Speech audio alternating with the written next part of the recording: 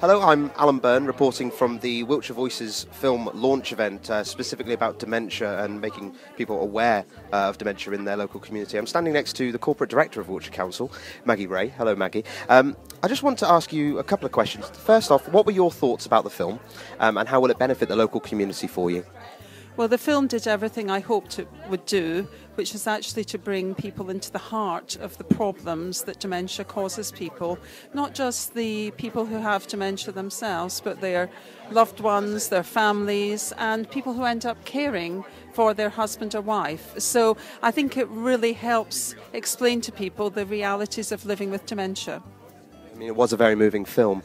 And from that, we have talked at various area boards as well that you want to make Wiltshire dementia friendly in specific towns. Can you just talk to me about making that happen? Well, I think as well as the sadness in the film, and it's important to see that, we saw the happy times and the ways in which people in the community can really help people with dementia and make them live life to the full for what time they have to have a really good quality of life.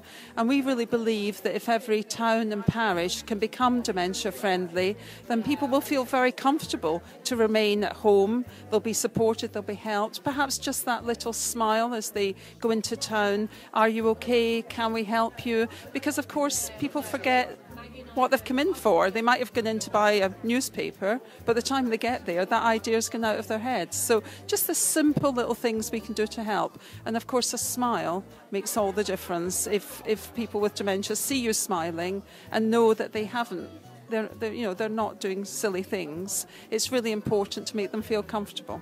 I'm standing next to Councillor Jacqui Lay. You've watched the video, Jacqui. It was very moving, very thought-provoking. Can you just give me your thoughts on how this video will benefit the local community? Well, you've taken the words out of my mouth, because I was going to say, yes, it was a very moving video.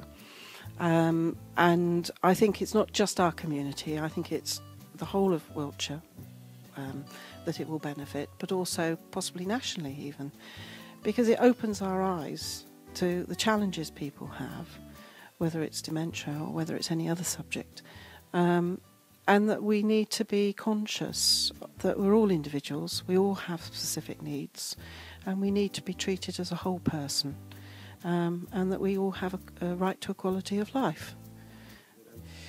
In your own words, can you just explain to me how, the task of seeing this, what's the next step? I mean, we've heard from Maggie Rae today about making Wiltshire dementia friendly. And what are your thoughts on what the next step can be for that? Right, one of the things that came out from the workshop was that we need a bit more joined up writing. We need to know across the county what other facilities are available through the voluntary sectors. And we as a council need to be supporting those voluntary sectors. And we need to know where there's successes, so that we can target those facilities elsewhere as well. The facility, or the group that's meeting down in Salisbury, sounds very exciting, very interesting, and it may be that it would work somewhere else in the county as well. Likewise with the 3Ms group that we have in Wootton Bassett, which started purely because of this project. This project started 2 years ago. It's been a long journey, but the 3Ms came about because of that. But it's run by the community, for the community, and Wiltshire Council have very little input into it other than they finance Wiltshire and Swindon User Network, who then support 3Ms. This film obviously has been an eye-opener. Here's to the next step. That's all I can say. Look, watch this space. I was going to say, there's one other thing I think we need to be doing. We need to get that film out to every GP surgery across the county so that they have it, they can see what we're doing, and that they also know that they need to be accessing the services and supporting us. Wise words, Jacqui. Well, thank you very much, and take care.